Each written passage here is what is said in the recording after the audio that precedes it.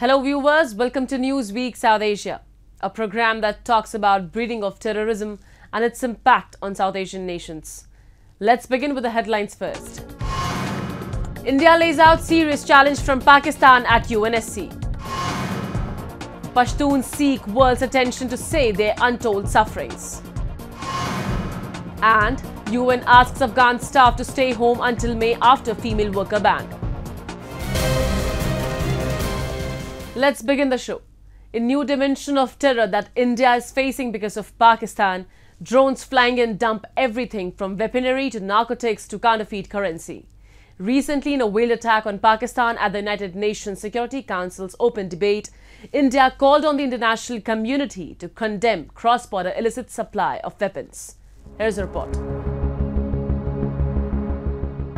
India continues its strong and focused commitment to help UN member states build capacity to prevent and counter terrorism. Along with huge monetary contributions in the fight against terrorism, New Delhi is always very vocal about this global threat. Recently, in a veiled attack on Pakistan at the United Nations Security Council's open debate, India called on the international community to condemn cross-border illicit supply of weapons. Speaking at the UN Security Council, India's permanent representative to the UN, Ruchira Kamboj, emphasized that India was facing a serious challenge of cross-border supply of illicit weapons by means of drones. The illicit transfer and illegal diversion of arms, including conventional arms and ammunitions, small arms and light weapons, as well as weapons of mass destruction, their delivery systems and related materials, equipment and technology to non-state actors, including armed and terrorist groups, pose serious threats to international peace and security. The rise in volume and quantity of the small arms acquired by terrorist organizations remind us time and time again that they cannot exist without the sponsorship or support of states. In our context, we are facing a serious challenge of cross-border supply of illicit weapons using drones, which cannot be possible without active support from the authorities in control of those territories. The international community should condemn such behavior and hold such states accountable for their misdeeds. Indian officials have reported drones coming in from Pakistan to drop weapons and drugs for terrorists in Punjab, Jammu and Kashmir and Rajasthan. Last year till November, at least 22 such drones were reported captured by Indian agencies and 266 drone infiltrations were reported during the year. On March 24th, BSF personnel recovered 5 Austria-made Glock pistols and more than 90 rounds of various caliber bullets along the international border in Punjab. The same day, another large cache of arms was discovered in a packet near the international border. On March 11th, BSF personnel recovered a 3-kilogram bag of heroin in Amritsar. On the 10th, the BSF recovered arms, ammunition and contraband items in Punjab's Gurdaspur. Aryan boy drones made in China and used by Pakistan transport everything from assault rifles and pistols to military-grade explosive RDX, IEDs such as tiffin bombs, drugs and counterfeit currency. Participating in the Council session on threats and risks to international security from the illicit export of weapons, Kamboj also warned about the collusion between terrorists and certain countries that arm them. Quantum of these threats multiplies when certain states with dubious proliferation credentials in view of their masked proliferation networks and deceptive procurement practices of sensitive goods and technologies collude with terrorists and other non-state actors. Frequent Pak drone incursions are seen as systematic out of frustration arising of terrorist infiltration drastically pulled down. Besides that, they imply lower cost and fewer terrorist lives in danger. Security analysts are concerned that this will be India's most difficult challenge on the Western Front in the future.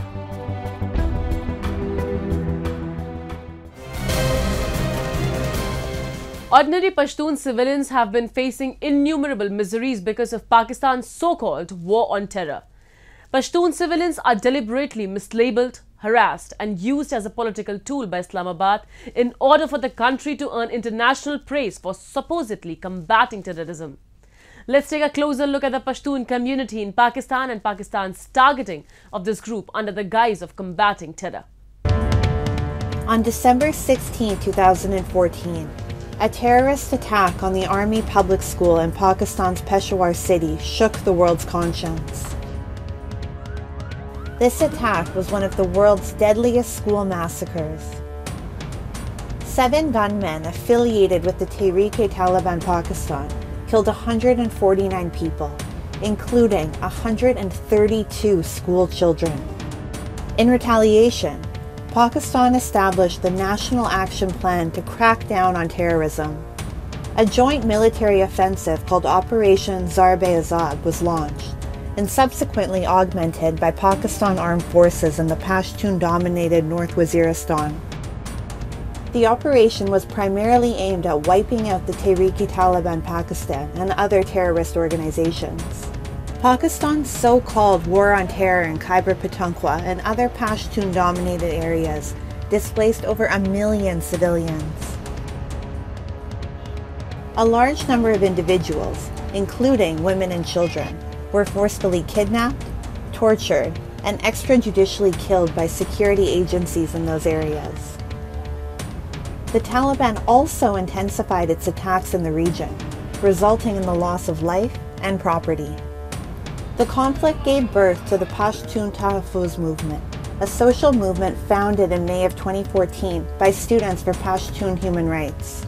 Pashtun Tahaffuz movement, PTM, which claims to be an unarmed and peaceful resistance movement, has faced strong opposition by the Pakistan government and its security agencies. The Pakistani government has accused the group of dividing Pakistanis on the basis of ethnicity and of following a foreign agenda. The movement has received support in neighboring Afghanistan, where a large number of Pashtuns have joined the cause. With all the attacks that the TTP is planning and have already conducted, the only viable solution right now has been that Pashtuns have come out on the streets, they protested vigorously, they've said no to the presence of Taliban. Without the presence of PTM, you would have had a huge wave of terrorist attacks along the Durand line, and they've prevented them. So you see that they've become a buffer between communities, between people, normal people, and the terrorist attacks. The PTM, led by Manzoor Pashtun, is holding frequent rallies in Pakistan and other parts of the world to seek justice for Pashtuns. At the United Nations Human Rights Council, PTM activists are seeking international intervention to protect the rights of Pashtuns, especially the victims of terror and those facing atrocities committed at the hands of Pakistani security forces. Our basic demand was peace and right to life. That are the main demand of Pashtun Tahaffuz movement. We want peace in our area. We are against war. We are against any sort of terrorism because we've been shown by the Pakistani state agencies like facilitators or sponsors of the terrorists. Rather, we are the victims of terrorism. The Pashtuns living in northwest Pakistan are facing persecution at the hands of both state and non-state actors.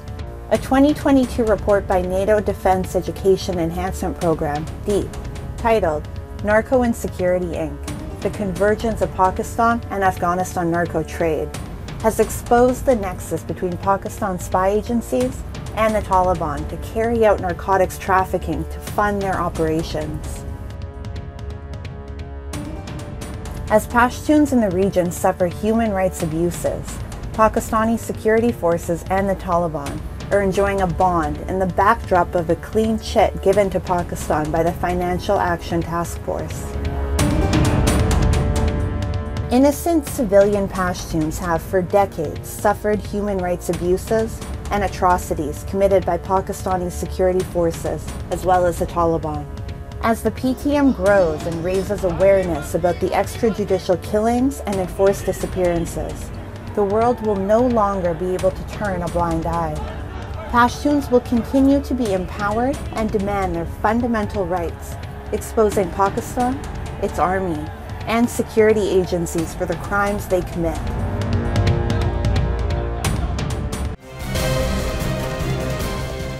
Moving on. Security forces have now started a number of operations to dismantle the network of Pak-backed terrorism in India's Union territory of Jammu and Kashmir.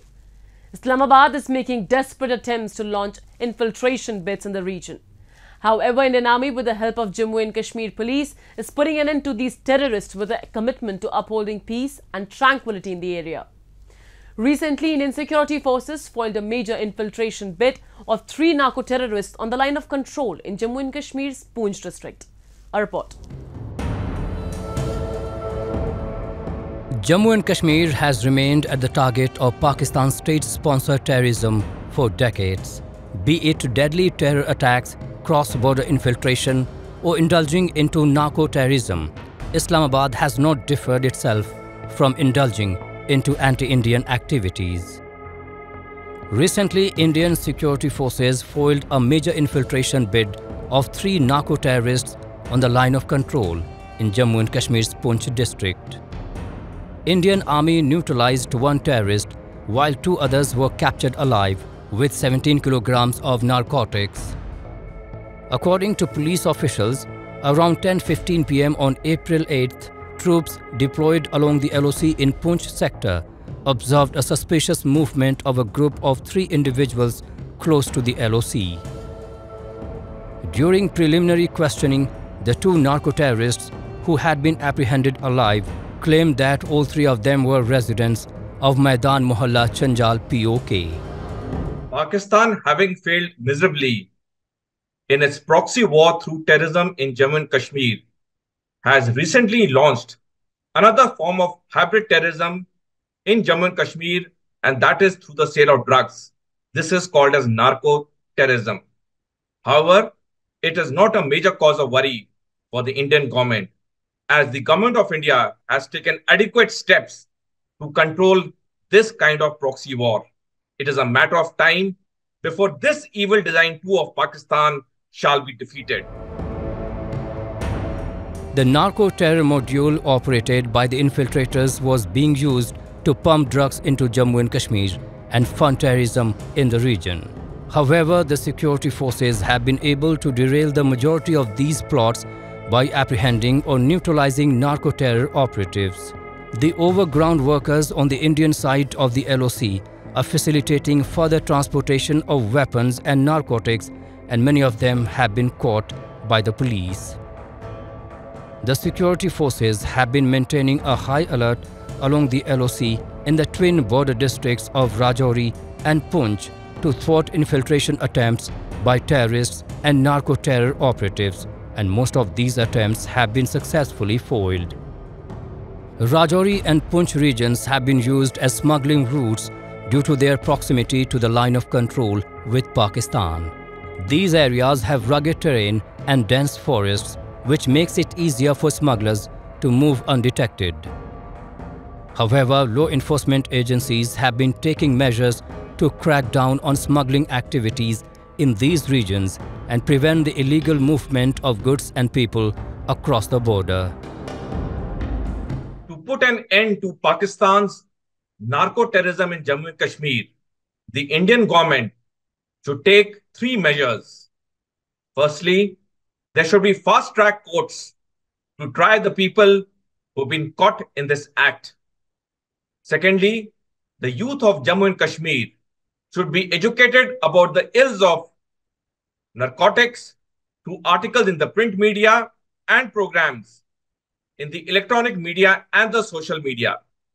And thirdly, the government of India should raise this issue in every possible international forum. Islamabad's decades-long obsession with Kashmir has led to deprivation of food and development in the country, But despite its internal instability, failing economy, and international isolation, the country does not compromise when it comes to funding terrorists.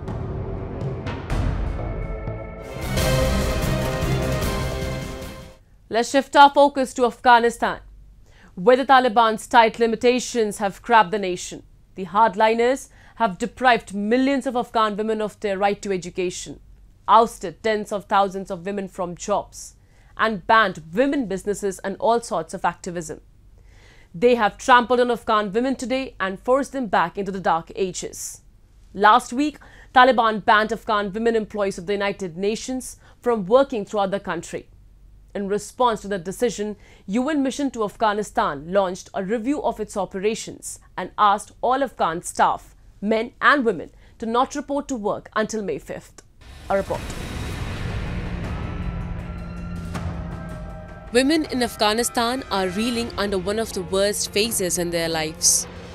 Since the Taliban group seized power in Afghanistan, the group have imposed a slew of restrictions, including banning women from universities and public spaces. Last week, the group issued an order to ban Afghan women employees of the United Nations from working throughout the country. In response to the decision, United Nations has asked some 3,000 staff, men and women, to stay at home until May 5th, while it made necessary consultations, made any required adjustments to its operations, and accelerated contingency planning. We have a responsibility to our staff to keep them safe, right? I think it would be irresponsible for a UN manager to tell its female staff to say, you must go to work, you must report to the office, you must go out in the field, knowing very well it puts them at risk of arrest or detention. So the decisions taken are about staff safety, which is primordial. It does not mean that we are following or respecting or accepting the decisions that have been made. We are trying to find a solution moving forward, how we can do our work within our principles, respecting the Charter, respecting human rights, and also keeping staff safe.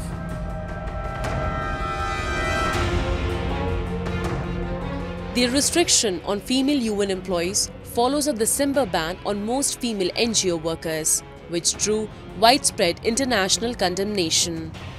Some officials have expressed fear that donors may withdraw assistance for Afghanistan's largest humanitarian relief program, and that delivering some programs and reaching women in the conservative country would be impossible without female employees. Initially, the limits did not apply to the United Nations and several other international organizations. However, in January, UN Deputy Secretary General Amina Mohammed flagged concerns that authorities could next restrict Afghan women working at international organizations. A ban on Afghan female UN workers could pose major challenges to the continued UN operations in Afghanistan.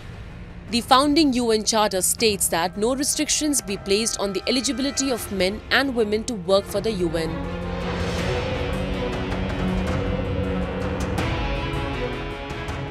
This is putting us in a horrendous situation and putting, frankly, the Afghan people in a horrendous situation, because we have principles that we have to abide to, humanitarian principles on non-discrimination. We also have to abide by the de facto authorities themselves, also have to abide by the Charter in terms of letting us do our work. But we also have to help the millions and millions of Afghans. Almost 24 million Afghans need humanitarian assistance. So we are going to take this time to look at our programs, talk to the donors, continue the dialogue with the de facto authorities, and see how we can plan for the long term, because we cannot, this is no way to run a railroad, to put it very glibly. Policies are being announced, discriminatory policies, and we have to find a way to continue helping the Afghan people, especially the women and girls, while not violating our own humanitarian principles. The recent Taliban ban on women working in international and national organizations and women moving about public spaces has also affected women being able to find employment. If less educated, they had a range of formal and informal jobs, including working as housemaids, baking bread, washing clothes, cleaning bathrooms and babysitting, and in rural communities, rearing small livestock and growing wheat, maize and vegetables. Single women and widows have practically no way of earning money. On-the-ground reports reveal that many households are supported by women as male members of their family were either killed or injured in the ongoing conflict. It's difficult to estimate how long local communities, themselves struggling to survive, can keep women-led households and their families alive.